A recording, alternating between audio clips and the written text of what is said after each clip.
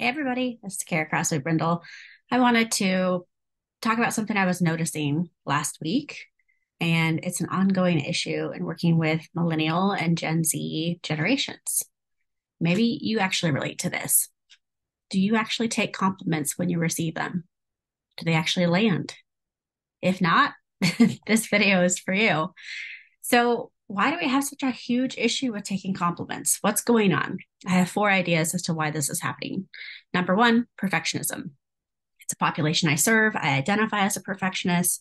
If we set the bar really high for ourselves, it makes it that much easier to be like, oh, I can't believe what you say. You don't even know me. Like it just bounces right off. It doesn't land because I'm holding myself to such a high standard that anything you say might not actually feel true.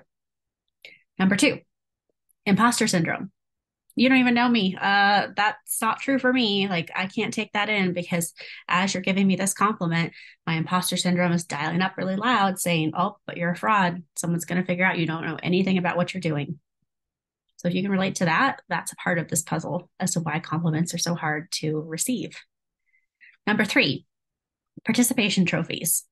So, I'm an elder millennial, which means that I'm part of the group of people who didn't have a participation trophy for everything that we did. But right below me are folks who did. Why is this connected to compliments? Well, participation trophies by principle were given because you participated. It wasn't because you did well or that you did horrible. You just got one automatically.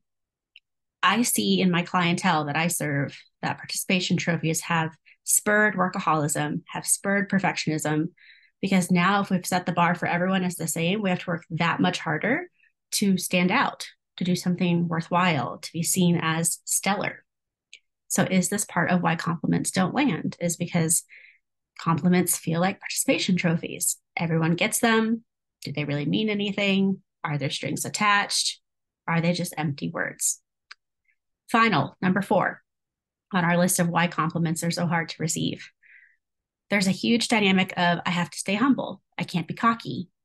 So if I say, thank you so much for that compliment, oh my gosh, I feel really good about myself right now, am I that much closer to being cocky? This could be one of the reasons that people struggle to take compliments is if I start to believe the nice things that are said about me, am I going to become narcissistic, cocky, not humble when I'm told, especially as women, I work with a lot of women, that we're supposed to stay humble. So those are the four things I'm thinking about as a mental health professional as to why generations of people are having a hard time taking and receiving compliments. Perfectionism, participation trophies, imposter syndrome, and must be humble. I'm curious what your thoughts would be.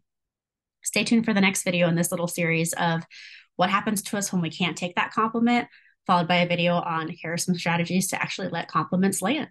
I'll see you in the next one.